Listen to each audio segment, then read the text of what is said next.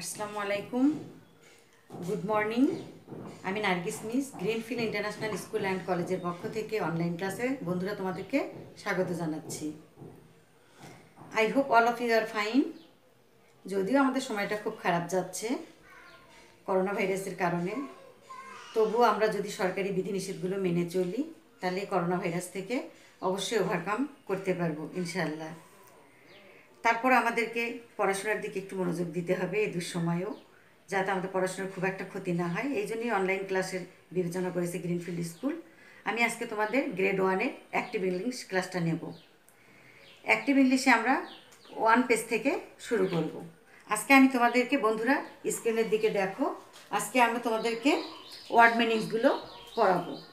যেমন ডেস্ক অর্থ table, pen অর্থ কলম, পেন্সিল অর্থ পেন্সিল, রুলার অর্থ মাপকাঠি, বুক অর্থ বই, বেল অর্থ ঘন্টা। এরপর তোমরা 2 পেজে চলে আসো। দেখো এখানে ক্যাট অর্থ বিড়াল, ডগ অর্থ কুকুর, হেন অর্থ মুরগি, ডাক অর্থ হাঁস, ফ্যান অর্থ পাখা, রাবার অর্থ রাবার বা মুসলি। এভাবে আমরা পড়ব। এরপরে আসো পেজ 3-তে। দেখো এখানে অ্যাপেল, অ্যাপেল অর্থ আপেল, অরেঞ্জ অর্থ কমলা, এগ অর্থ ডিম, আমব্রেলা অর্থ ছাতা। এরপরে আমরা যাব পেজ নাম্বার 4-এ। এখানে দেখো পরিপূর্ণ একটা করে সেন্টেন্স আছে, যেমন ইট ইজ এ বক্স। এখান থেকে আমরা একটা করে ওয়ার্ড নেব, কারণ আমরা ওয়ার্ড মিনিংস পড়ছি, যার জন্য আমাদের ওয়ার্ডগুলোর অর্থ শুধু জানতে হবে। যেমন এখানে বক্স অর্থ বাক্স, বোতল অর্থ বোতল, ব্যাগ অর্থ থলে, বাটন অর্থ বোতাম, পট অর্থ পাত্র, ক্লক অর্থ ঘড়ি, কাপ অর্থ পেয়ালা, প্লেট অর্থ থালা। এভাবে আমরা শিখব। এরপরে আসো পেজ 5-এ। এখানে দেখো বাস অর্থ বাস গাড়ি, ট্রাম অর্থ ট্রাম গাড়ি, ট্রেন রেলগাড়ি, ডল পুতুল, ব্ল্যাকবোর্ড কালো বোর্ড, ডাস্টার মানে ঝাড়ন। এই অর্থগুলো আমরা 1 থেকে 5 পেজ পর্যন্ত ওয়ার্ড মিনিংস আকারে পড়ব। বন্ধুরা, এবার আমরা ওয়ার্ড মিনিংস সম্পর্কে একটু ধারণা পাইলাম। এখন আমরা যাব বাক্য গঠনে, মেক সেন্টেন্সে। আর মেক সেন্টেন্স আমরা পড়ব পেজ নাম্বার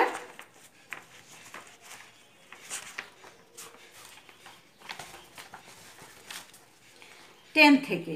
পেজ নাম্বার 10-এ দেখো এখানে আসছে make sentence with the picture. আমরা ছবি দেখে বাক্য গঠন করব। একটু তাকাও স্ক্রিনের দিকে, দেখো এখানে বিড়ালের ছবি আছে, এখানে পেয়ালার ছবি, পুতুল, পেন্সিল, এগুলোর ছবি আছে। কিন্তু এগুলোর আমরা আগে করতে হবে ইংলিশ অর্থ, তারপর এগুলোর আমাদের বাক্য তৈরি করতে হবে। যেমন আমরা প্রথম বিড়াল, এটার ইংরাজি কি? ক্যাট। ক্যাট লিখতে হবে, তারপর আমরা এটার বাক্য তৈরি করবো। যেমন ইট ইজ এ ক্যাট বা দিস ইজ এ ক্যাট অথবা দ্যাট ইজ এ ক্যাট, এইভাবে বাক্য সাজাবো।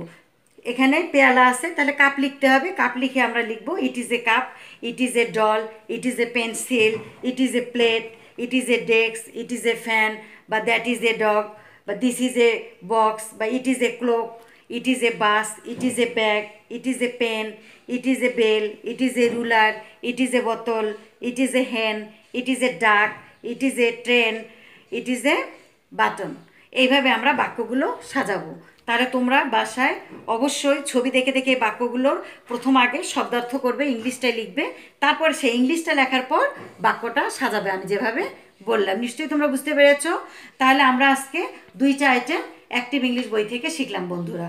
একটা হচ্ছে ওয়ার্ড মিনিংস, যা 1 থেকে 5 পেজে তোমরা পাবে। আর একটি শিখলাম আমরা হচ্ছে মেক সেন্টেন্স, যা 10 পেজে আছে। আজকে এই 2টা আইটেম পর্যন্তই আমাদের ক্লাস। পরবর্তী ক্লাসে অন্য কোনো নতুন আইটেম নিয়ে আসব। আজকে এ পর্যন্তই। তোমরা সুস্থ থাকো, ভালো থাকো, এই কামনা করে শেষ করছি। খোদা হাফেজ।